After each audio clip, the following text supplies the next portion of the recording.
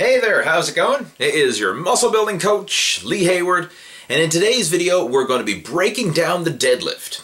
And just the other day I got an email from one of my Inner Circle Coaching Club members, and he sent me a video of himself doing the deadlift, and he asked me to critique his form and to kind of give him some, I guess, technique pointers on where he can improve. So let's just jump right into it now, and we'll watch his deadlift form.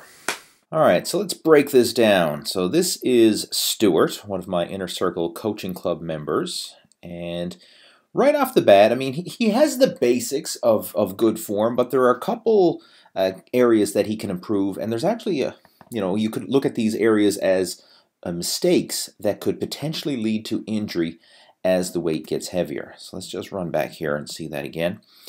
Let's look at some of his lifts in slow motion. You'll see that he's using a lot of back as he's doing the deadlift, especially as he gets to the point where the weight is getting heavier, or I should say as he gets fatigued. Of course, the weight's not getting heavier, the bar is not growing, but he's getting fatigued and the weight feels heavier. That's the word I should use. So let's just look at these last couple reps in slow motion. So right here, just look at this right here. You'll see that his legs are pretty much locked out at this point of the lift, and his back is still bent over almost all the way. So, I mean, he's lifting the entire weight here with his back. There's hardly anything going on in the lower body, nothing going on in his hips and glutes, and this places all the strain on the lower back. Another thing you'll notice is look how far forward his shoulders are in line with the barbell. I mean, he is way over the bar when he should be in line. Ideally, your shoulders should be directly above the barbell, and your arms should be almost straight up and down as you're doing the lift. So you kind of think of pulling back rather than pulling up. And what he needs to do here is activate the hips and glutes. So instead of just thinking about pulling the bar up, think of forcing the hips forward, flex the glutes, force the hips forward, and to straighten out his body while holding onto the bar. So I'm just going to demonstrate that in this next portion of the video. So right here, pay attention to how I'm forcing my hips forward while simultaneously pulling the bar back.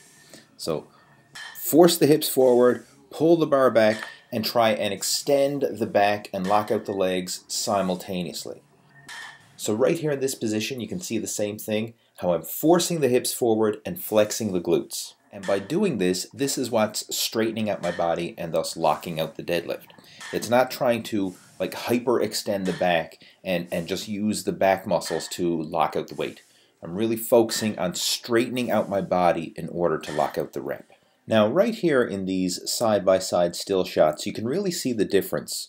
In Stuart's case, his legs are fully extended and his back is at a 45-degree angle. And in my case, my legs are still bent while my back is in that similar 45-degree angle.